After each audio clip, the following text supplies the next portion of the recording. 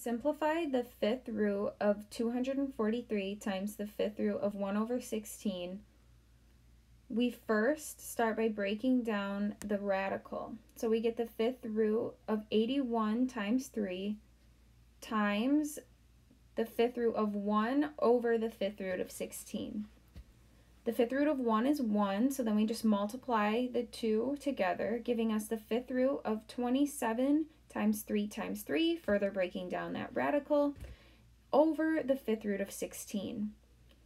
Breaking down the top radical even further, we get the fifth root of 3 times 3 times 3 times 3 times 3 over the fifth root of 16.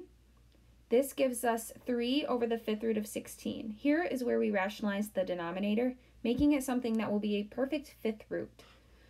So we choose the fifth root of 2. Multiplying this through, we get 3 times the fifth root of 2 over the fifth root of 32, giving us 3 times the fifth root of 2 over 2 is our final answer.